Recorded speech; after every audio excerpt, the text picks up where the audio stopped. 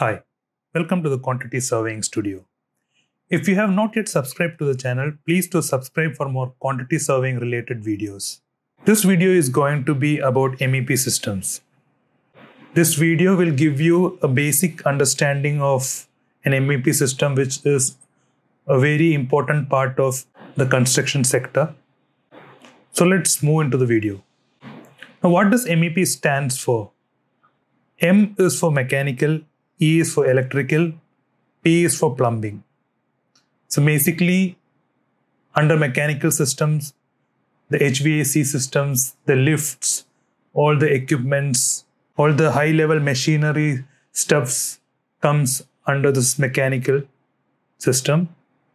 E is for electrical, and under this all your low voltage, medium voltage, high voltage, low current systems comes. Low current means all this telecommunication, your Wi-Fi, your wireless networks, your telephone system, fire alarm system, access control systems, security systems. So all these comes under low current, and this forms the part of electrical system. And the low voltage, high voltage, medium voltages are all the systems that provide the basic supply of electricity to your buildings. And under plumbing comes your water supply drainage system, then your fire protection system. So all these are what stands for MEP. Now, why MEP is important? So let's compare a building with a human body. So if you see a human body, the structure of the human body is mainly the civil part of your building, and all your internal organs like your heart, lungs, your stomach, your eyes, the spine, nerve system that connects all your organs, that interconnects all your organs, your brain. This is actually MEP inside a building. So both coexist. The civil part and the MEP part should coexist. Without each, both your body or your building is of no use. If you just have a structure, for example, if there is just a building structure and no MEP system in it, no electricity, no air conditioning, no water supply, there is no use of that building. Nobody is going to stay inside that building. Nobody is going to be comfortable inside that building. Similarly, if without a structure, you cannot insert an MEP system into anywhere. You need to have a structure, proper structure, and then only you can have a proper MEP system. So if you compare your building with your human body again, a human body without your heart, without your lungs, without your stomach, without your brain, your just a body is of no use.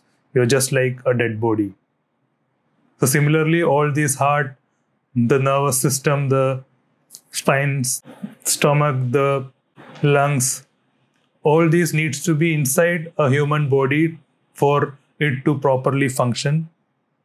So without a body, all these organs are of no use. So when you compare a building and construction, you can understand why MEP is very important.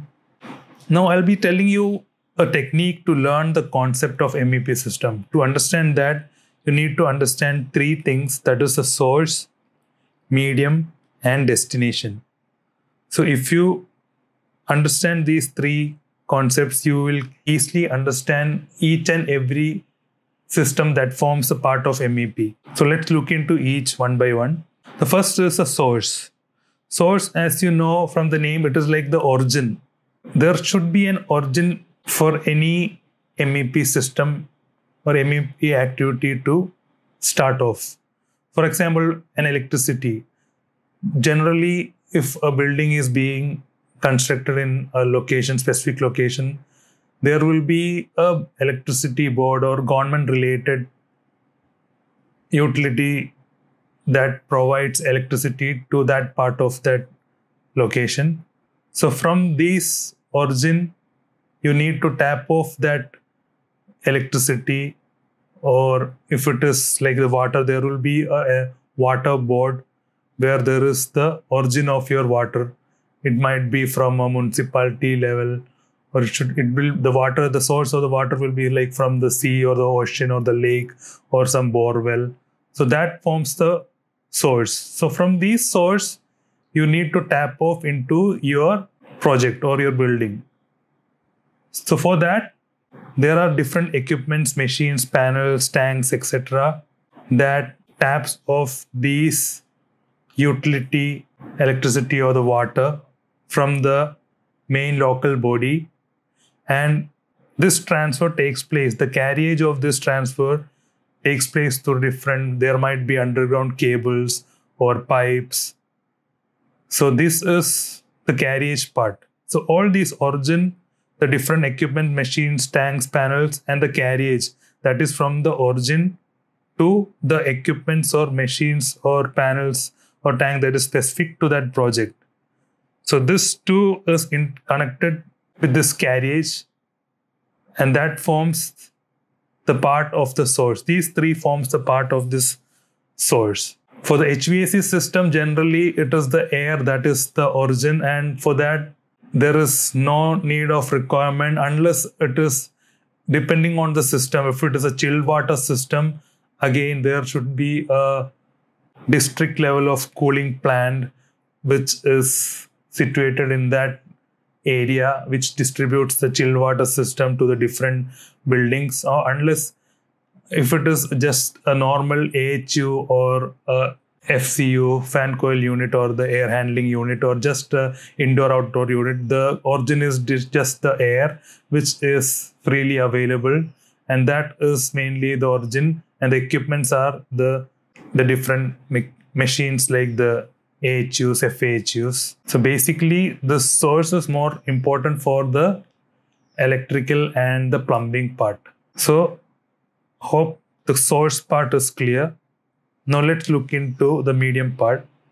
Now once the equipments, the different panels receives this utility, electricity or the water, this needs to be distributed into the building so that it can be used by the end user. So for that distribution purpose, there are different pipes, cables, wires, ducts that are used inside a building. And again, in this medium, there are different fittings and ancillaries that helps in the regulating and proper controlling and monitoring of the system. Because if there is no proper control or monitoring, then the electricity or the water or the air that is being distributed inside the building will have no control and it will become useless. So there, for example, in case of HVAC system, there are different dampers that is used to control the flow of the air. Then there are different fire dampers that are used to protect from any fire situation. And again, pipe fittings, different branches goes through the building. So if there are unions, the elbows, the T's, that is used to distribute this piping system so that the flow of water takes place in a proper way throughout the building. Again, electricity, there are different cable trays or trunkings, conduits through which these wires and cables move through. And to have a proper distribution of electricity, there are different distribution boards in each floors that do a proper distribution of electricity in each floor. So this is the medium part, wherein you need to understand the median, the different types of medium that is used to help in the transfer of the system, and the different controlling, monitoring, regulating ancillaries that are used to have a proper distribution. Now let's look finally into the destination part. Now the destination is finally the end user needs to receive these system for a proper comfortable stay in that building. So they need to get the proper water, they need to get proper air, the proper electricity. So for that purposes, there are final fixtures like the switches, the lights, the sockets, grills, diffusers, the sanitary wares. These are mainly the items that the end user are directly in contact with. All these, the source and medium is actually invisible to the eye of an end user. They are situated in maybe inside different plant rooms or electricity rooms or HVAC rooms that these end users will not have a contact with. And the medium, all those ducts, pipes, and all those wires are all above the ceilings, inside the walls, which are invisible to the eye of the end user. So for them, what they can see are the switches, the lights which they control, the ACs, the thermostats, and the grills and the diffusers through which the air flows. Then the sanitary wares where they use the water, where they dispose their waste. So these are the different fixtures that they are in touch with. So this forms the part of destination. So I hope these three concepts are clear. So if you understand these three concepts, then MEP system is very simple, very, very easy to understand, and it is easy to take off the measurements, take off the different items, get to know the different items forming the part of each MEP system if you understand these three concepts. So I hope this video was informative. This was just a basic video. I'll be making more advanced video related to MEP quantity surveying.